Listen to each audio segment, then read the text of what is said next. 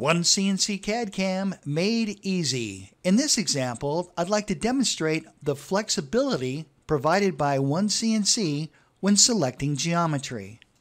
Let's say that we'd like to take this part and we'd like to move it so that this edge and this edge line up perfectly with the datum, the X0, Y0, Z0.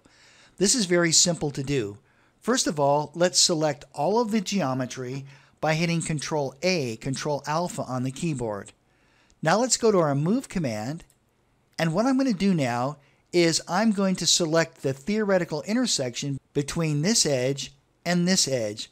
We can do that just by taking your cursor, hover over the edge, hover over this edge, then move your cursor up, and OneCNC will locate that theoretical intersection.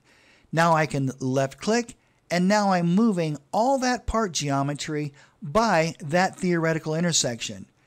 All I need to do now is specify the target where I'd like to place this. So I'll take my cursor, simply move it over the origin, over the X0, Y0, Z0, and left click, and that's it. We've now taken our geometry and we've moved it so that both of these edges lie perfectly on the datum, the X0, Y0, Z0. OneCNC CAD CAM Made easy. And don't forget to click the subscribe button.